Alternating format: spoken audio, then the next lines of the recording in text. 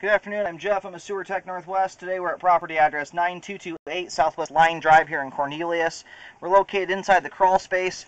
You got a 4-inch ABS cleanout as our point of access. I'm going to insert the camera and check the overall condition and serviceability of the sanitary sewer line. Currently have water running. Here we go.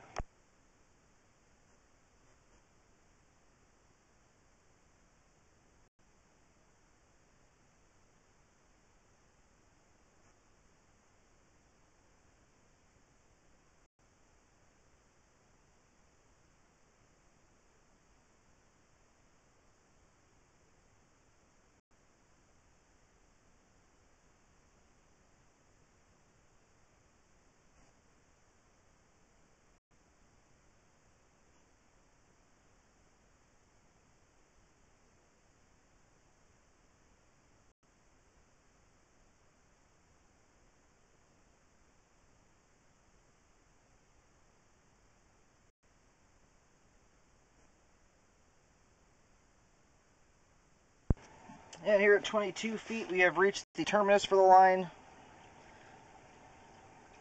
It did transition partway out there to Schedule 3034 PVC pipe. We're going to let the line drain out here for a couple minutes before pulling back. Okay, I tried to locate the camera head. I'm able to pick up the signal, but I'm not able to get right on top of this spot here. The line kind of heads towards the rear of the property, and where I'm picking up the signal coming from currently is right about where the fence line is, the rear fence line.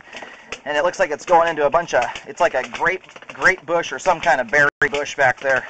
So anyway, the line's been drained out now for at least 3 to 5 minutes, so it's totally drained. I'm going to have to reel the camera back here and try and locate the beginning of the belly. I'm not able to get right on top of that spot there. And the standing water here, with the water all drained out, it's about 1.5 inches or so of standing water, which is fairly significant, especially with septic. Septics tend to be more temperamental when it comes to especially certain things going down the line, like paper towels, feminine hygiene products, flushable wipes, baby wipes, stuff like that. Those items should never go down any sewer line, but when they get put down septics for one don't handle those items at all. But when you have a belly like this, you get standing water on top of a tank that won't handle the debris, and that stuff just has nowhere to go. Where if in a main lateral out in the street, if that debris is able to make it to that point, it then flushes its way out in the main. In this situation, it just gets stuck. So I would recommend a repair here to correct the belly. It's extending here from 17 feet out to 22 feet. And I do my best to locate this spot right here. I'll mark with a white X and try and put an arrow the direction the line is running. Make sure you watch the video before doing the repair to get an idea of where that line's headed. Alright, located here, this is just adjacent to the concrete pad that's at the, it's the side of the house where the main entrance is, so essentially that would be the front.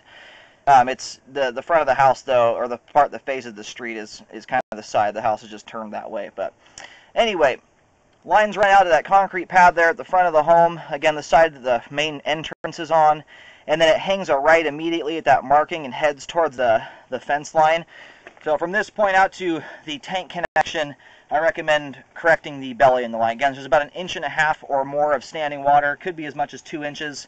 It's a pretty significant amount of standing water. That amount is where I generally, it's around 3/4 to 1 inch where I usually start seeing debris collect in lines. So when you're approaching 2 inches there, it's very, very likely for debris to get hung up, especially when stuff that shouldn't go down the line accidentally gets put down there, like someone accidentally flushes a paper towel or something like that down the line. Bellies are especially unforgiving to those items, but they will cause toilet paper and anything else intended for the line to hang up as well. So I'd recommend getting that corrected. And after any repair work, I do recommend a rescope to ensure it was done properly. I was picking the camera head up there quite deep. It was saying around 6 feet deep. It's down there quite a ways. And I have that, again, the beginning of the belly is marked with a white X.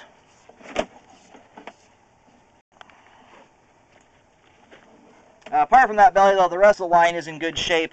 All the pipe itself is intact. The line is functioning, but not properly, and because of that belly, it's at a high risk. So if you're very, very careful to the line and easy on it, the line will likely function. But even with regular regular kind of toilet paper items that should go down the line, bellies like that can still cause that kind of stuff to build up and block the line as well. So I would get it corrected to make sure that doesn't happen.